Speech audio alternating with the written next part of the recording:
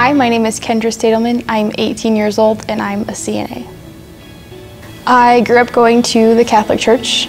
Well, it was more of a Christmas and Easter type deal. But the winter of my 5th grade year, my grandparents who had started coming here asked if I would like to go with them. So I came, and it was a lot different than the Catholic environment, but I really enjoyed it, and I think from that point on I was pretty much hooked. My family is a pretty big family. I have 5 brothers and 2 sisters, 4 of which are adopted, and a lot of times we get asked if we are Catholic or Mormon, and we just kind of laugh and go, no, we're homeschooled.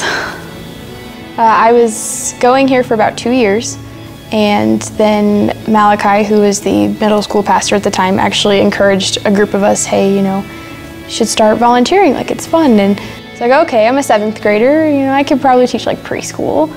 So I started teaching preschool in 7th grade. Right now, I am currently teaching 4th and 5th grade at the 11 o'clock service, and I absolutely love those kids.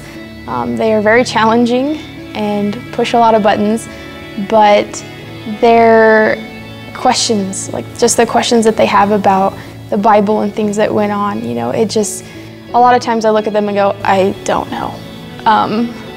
But it's a cool time for them to come to you afterwards, and you can sit down and, you know, look through it and try to find the answer to it, or they're just so intrigued by what you have to say, and they're wanting to hear more of what you have to say, and it's pretty fun.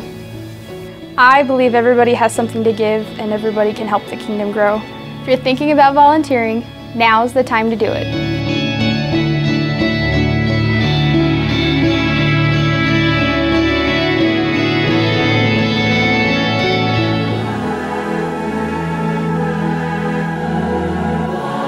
Our Father, who art in heaven, hallowed be thy name.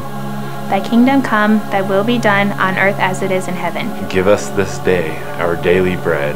And forgive us our trespasses, as we forgive them that trespass against us. Lead us not into temptation, but deliver us from evil. For thine is the kingdom, the power, and the glory, forever.